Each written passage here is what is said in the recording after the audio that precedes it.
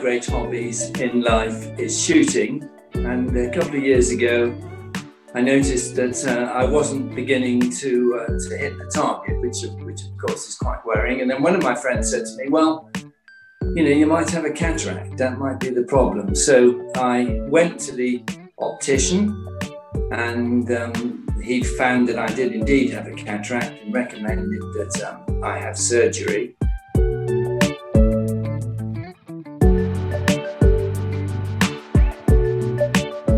My optician made the necessary contact with Newmedica, and within a week or so I received a telephone call giving me all the arrangements.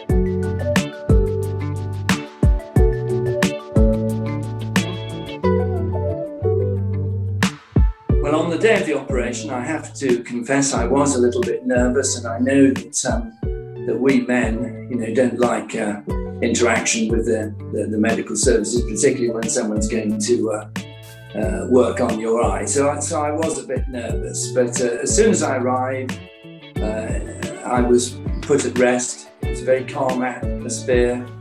The staff took me into the waiting room, ran through what was going to happen, and assured me that I was in good hands. A little later, I was prepared for the operation, and the surgeon came along to introduce himself to me and told me what to expect. And I must admit, by this time, I was feeling very much more comfortable, and rightly so, because the operation itself was excellent. It took about 10 minutes. I didn't feel any pain whatsoever.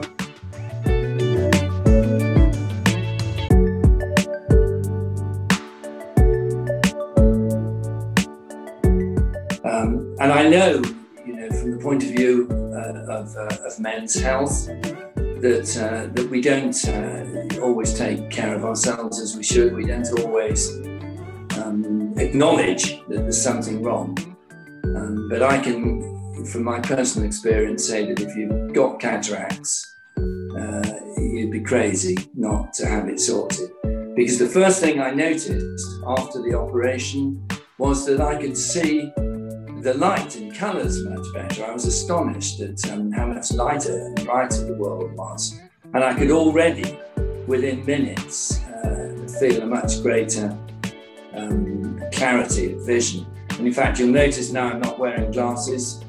I had to wear glasses permanently. I had a pair of varifocals. I now simply use glasses for reading. And above all, I'm shooting again because I can hit the targets. So I'm very grateful for my experiences, and thank you, Newmedica.